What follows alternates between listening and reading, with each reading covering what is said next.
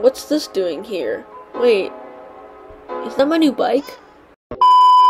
So this is my new Norco Fluid FS3 in a size medium with 29er wheels. Yes, I know, I wasn't originally planning to get a bike with 29er wheels, but this was all they had at my local bike shop. So this is a 130, 120 full suspension trail bike, a Strand 12-speed cassette paired with an SX derailleur to get me up the mountain. It also has an X-Fusion RC32 fork and an X-Fusion O2 Pro R rear shock. Out of all these components on the bike, there's one that really stands out, in a bad way, which is the brakes. They sort of stop you, but they don't bite down, so you have to pull the levers all the way back in order to somewhat slow down. So that's it for this video.